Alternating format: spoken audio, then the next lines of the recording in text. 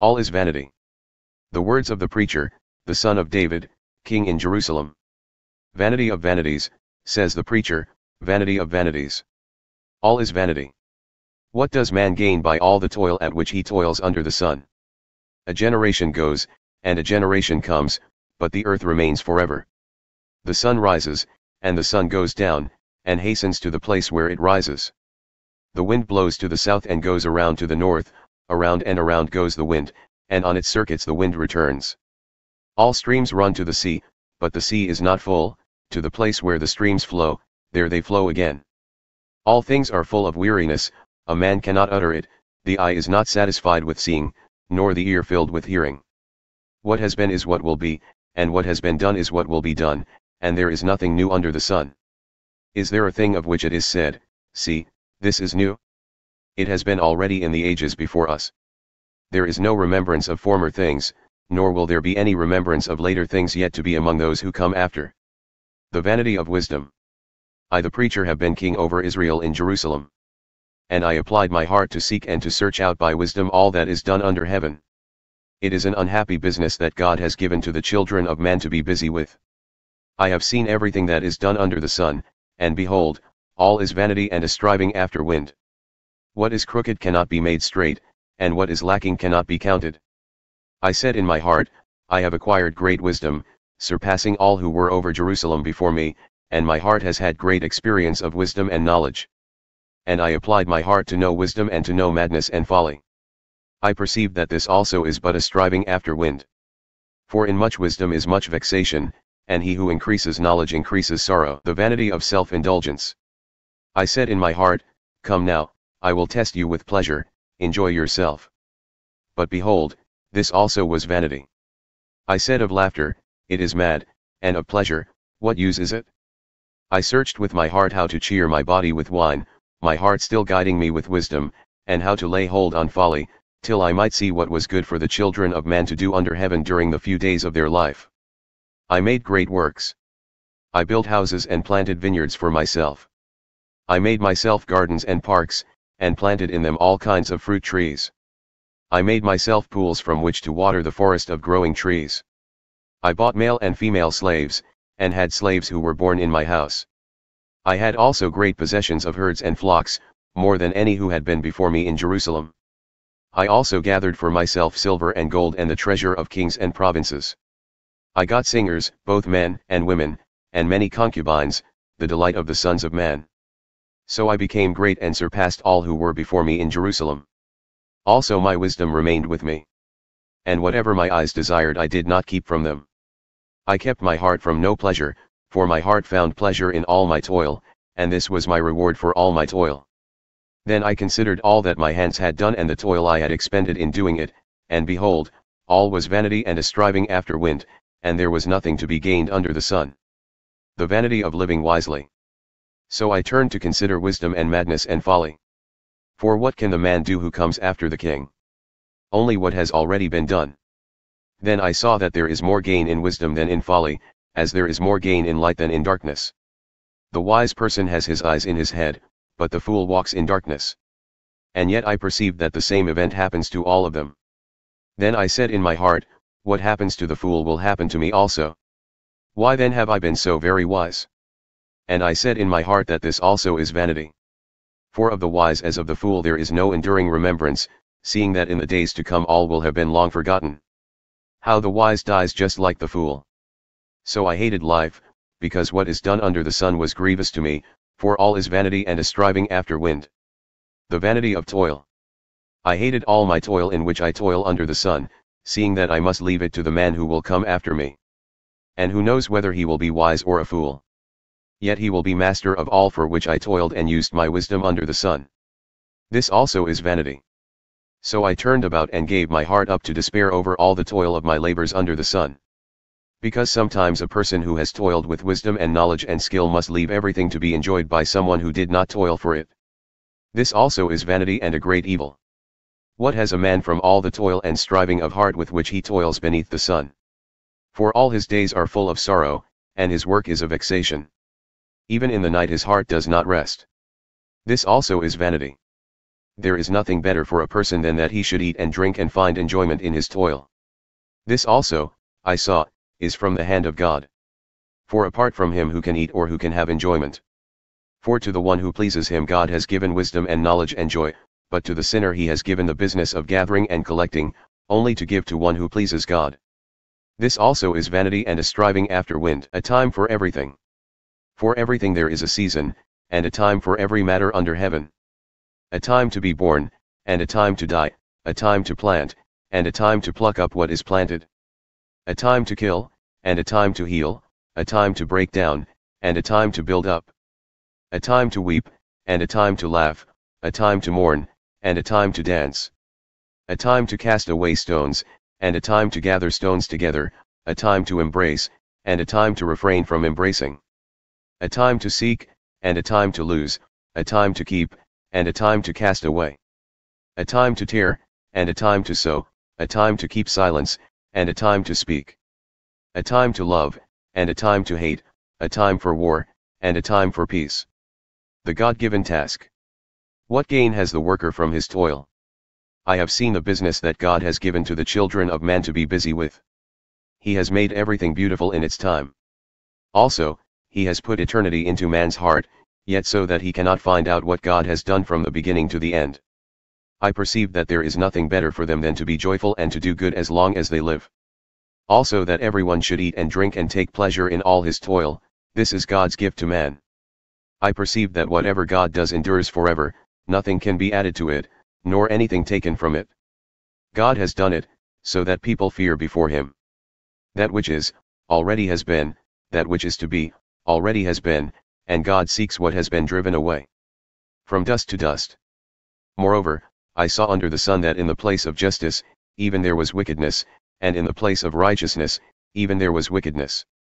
I said in my heart, God will judge the righteous and the wicked, for there is a time for every matter and for every work. I said in my heart with regard to the children of man that God is testing them that they may see that they themselves are but beasts. For what happens to the children of man and what happens to the beasts is the same, as one dies, so dies the other. They all have the same breath, and man has no advantage over the beasts, for all is vanity. All go to one place. All are from the dust, and to dust all return. Who knows whether the spirit of man goes upward and the spirit of the beast goes down into the earth? So I saw that there is nothing better than that a man should rejoice in his work, for that is his lot. Who can bring him to see what will be after him? Evil under the sun. Again I saw all the oppressions that are done under the sun.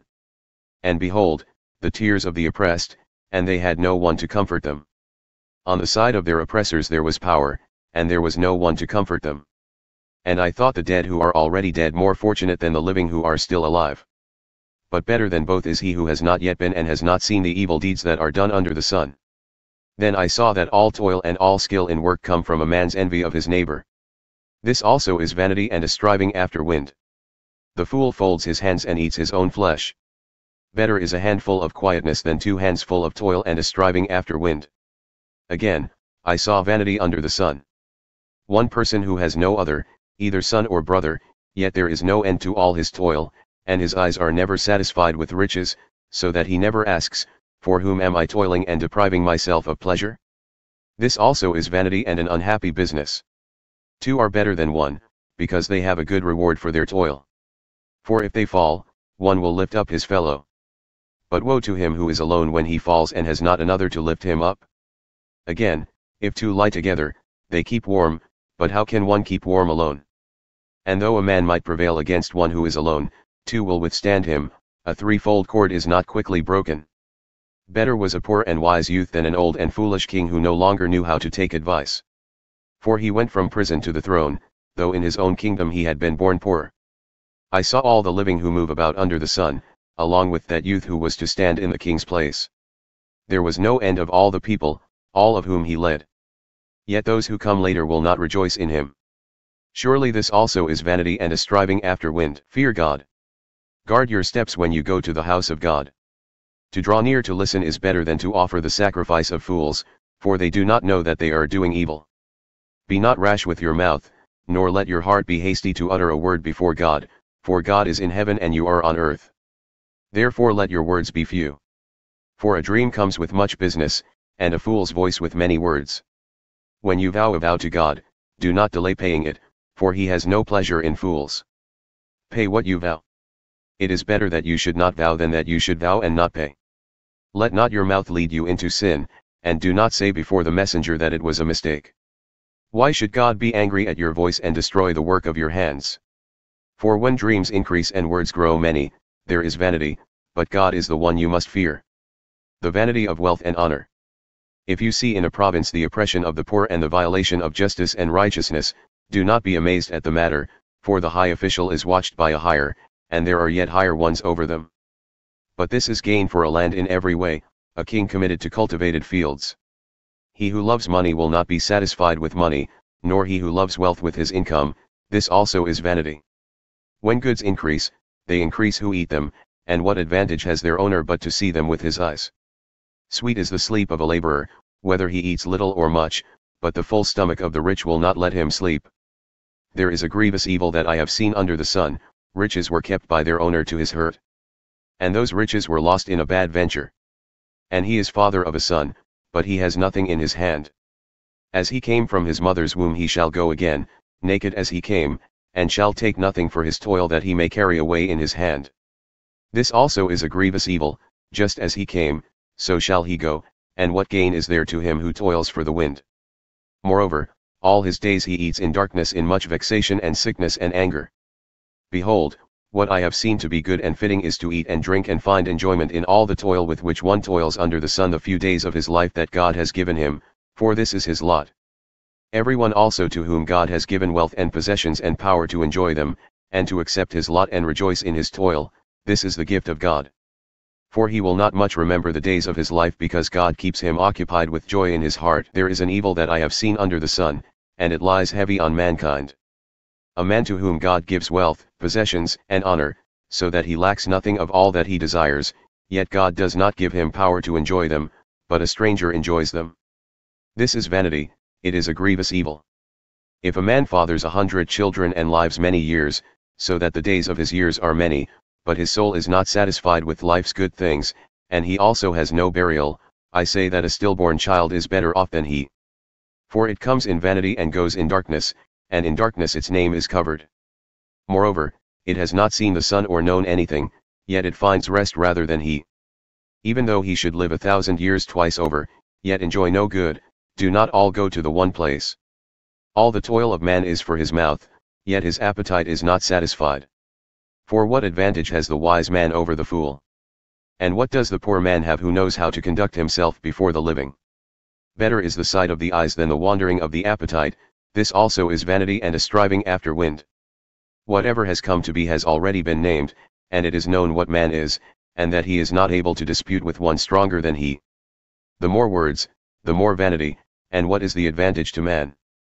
For who knows what is good for man while he lives the few days of his vain life, which he passes like a shadow? For who can tell man what will be after him under the sun? The contrast of wisdom and folly. A good name is better than precious ointment, and the day of death than the day of birth. It is better to go to the house of mourning than to go to the house of feasting, for this is the end of all mankind, and the living will lay it to heart. Sorrow is better than laughter, for by sadness of face the heart is made glad. The heart of the wise is in the house of mourning, but the heart of fools is in the house of mirth. It is better for a man to hear the rebuke of the wise than to hear the song of fools. For as the crackling of thorns under a pot, so is the laughter of the fools, this also is vanity. Surely oppression drives the wise into madness, and a bribe corrupts the heart. Better is the end of a thing than its beginning, and the patient in spirit is better than the proud in spirit. Be not quick in your spirit to become angry, for anger lodges in the heart of fools. Say not, why were the former days better than these? For it is not from wisdom that you ask this. Wisdom is good with an inheritance, an advantage to those who see the sun. For the protection of wisdom is like the protection of money, and the advantage of knowledge is that wisdom preserves the life of him who has it. Consider the work of God, who can make straight what he has made crooked. In the day of prosperity be joyful, and in the day of adversity consider, God has made the one as well as the other, so that man may not find out anything that will be after him. In my vain life I have seen everything. There is a righteous man who perishes in his righteousness, and there is a wicked man who prolongs his life in his evil doing. Be not overly righteous, and do not make yourself too wise. Why should you destroy yourself? Be not overly wicked, neither be a fool. Why should you die before your time? It is good that you should take hold of this, and from that withhold not your hand, for the one who fears God shall come out from both of them. Wisdom gives strength to the wise man more than 10 rulers who are in a city. Surely there is not a righteous man on earth who does good and never sins. Do not take to heart all the things that people say, lest you hear your servant cursing you. Your heart knows that many times you yourself have cursed others. All this I have tested by wisdom. I said, I will be wise, but it was far from me. That which has been is far off, and deep, very deep, who can find it out? I turned my heart to know and to search out and to seek wisdom and the scheme of things, and to know the wickedness of folly and the foolishness that is madness. And I find something more bitter than death, the woman whose heart is snares and nets, and whose hands are fetters. He who pleases God escapes her, but the sinner is taken by her.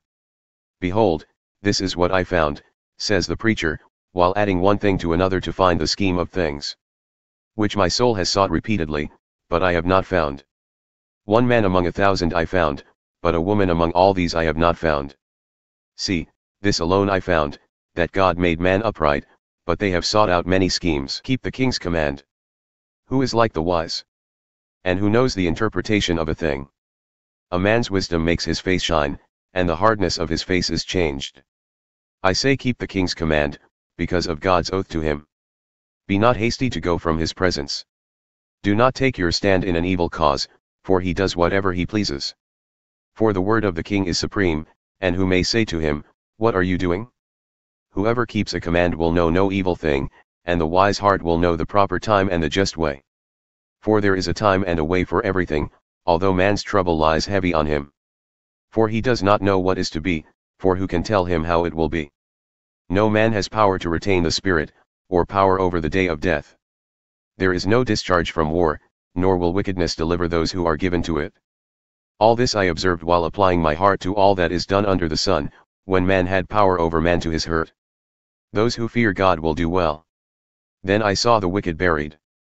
They used to go in and out of the holy place and were praised in the city where they had done such things. This also is vanity. Because the sentence against an evil deed is not executed speedily, the heart of the children of man is fully set to do evil. Though a sinner does evil 100 times and prolongs his life, yet I know that it will be well with those who fear God, because they fear before him. But it will not be well with the wicked, neither will he prolong his days like a shadow, because he does not fear before God. Man cannot know God's ways. There is a vanity that takes place on earth, that there are righteous people to whom it happens according to the deeds of the wicked, and there are wicked people to whom it happens according to the deeds of the righteous. I said that this also is vanity. And I commend joy, for man has nothing better under the sun but to eat and drink and be joyful, for this will go with him in his toil through the days of his life that God has given him under the sun. When I applied my heart to know wisdom, and to see the business that is done on earth, how neither day nor night do one's eyes see sleep. Then I saw all the work of God, that man cannot find out the work that is done under the sun. However much man may toil in seeking, he will not find it out. Even though a wise man claims to know, he cannot find it out. Death comes to all. But all this I laid to heart, examining it all, how the righteous and the wise and their deeds are in the hand of God. Whether it is love or hate, man does not know, both are before him. It is the same for all, since the same event happens to the righteous and the wicked, to the good and the evil, to the clean and the unclean, to him who sacrifices and him who does not sacrifice. As the good one is, so is the sinner, and he who swears is as he who shuns an oath. This is an evil in all that is done under the sun, that the same event happens to all. Also, the hearts of the children of man are full of evil, and madness is in their hearts while they live, and after that they go to the dead. But he who is joined with all the living has hope, for a living dog is better than a dead lion. For the living know that they will die, but the dead know nothing, and they have no more reward, for the memory of them is forgotten. Their love and their hate and their envy have already perished, and forever they have no more share in all that is done under the sun. Enjoy life with the one you love. Go, eat your bread with joy, and drink your wine with a merry heart, for God has already approved what you do. Let your garments be always white. Let not oil be lacking on your head. Enjoy life with the wife whom you love, all the days of your vain life that he has given you under the sun, Because that is your portion in life and in your toil at which you toil under the sun. Whatever your hand finds to do, do it with your might, for there is no work or thought or knowledge or wisdom in Sheol, to which you are going. Wisdom better than folly. Again I saw that under the sun the race is not to the swift, nor the battle to the strong, nor bread to the wise, nor riches to the intelligent, nor favor to those with knowledge, but time and chance happen to them all. For man does not know his time. Like fish that are taken in an evil net, and like birds that are caught in a snare, so the children of man are snared at an evil time, when it suddenly falls upon them. I have also seen this example of wisdom under the sun, and it seemed great to me. There was a little city with few men in it, and a great king came against it and besieged it, building great siege works against it.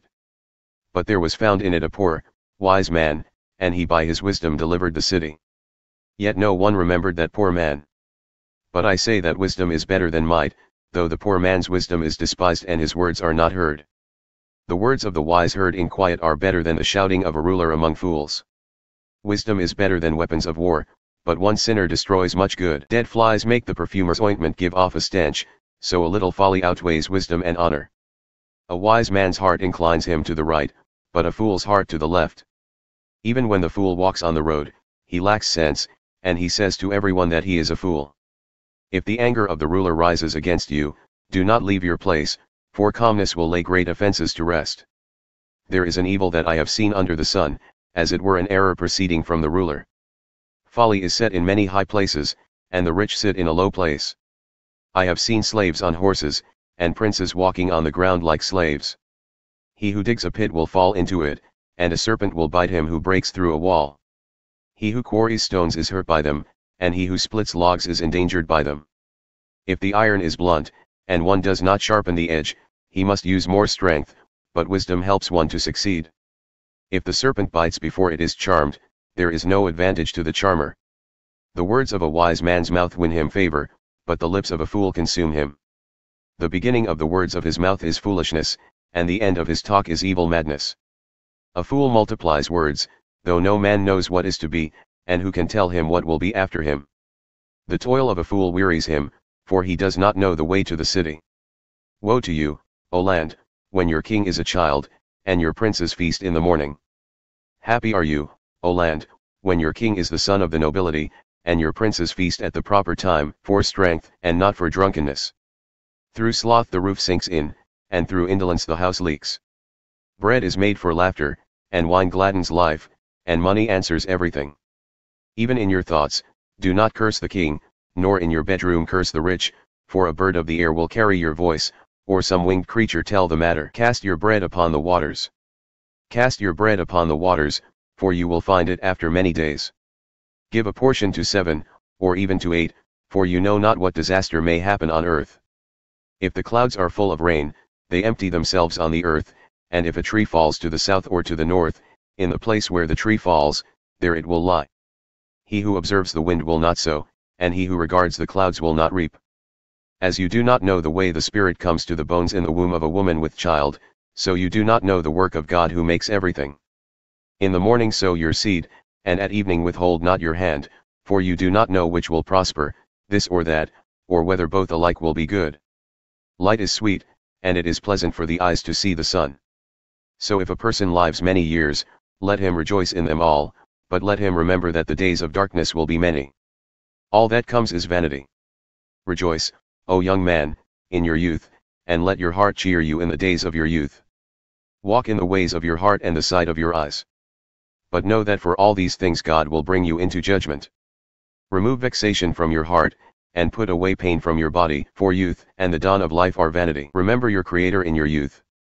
Remember also your Creator in the days of your youth, before the evil days come and the years draw near of which you will say, I have no pleasure in them. Before the sun and the light and the moon and the stars are darkened and the clouds return after the rain. In the day when the keepers of the house tremble, and the strong men are bent, and the grinders cease because they are few, and those who look through the windows are dimmed. And the doors on the street are shut, when the sound of the grinding is low, and one rises up at the sound of a bird, and all the daughters of song are brought low. They are afraid also of what is high, and terrors are in the way, the almond tree blossoms, the grasshopper drags itself along, and desire fails, because man is going to his eternal home, and the mourners go about the streets.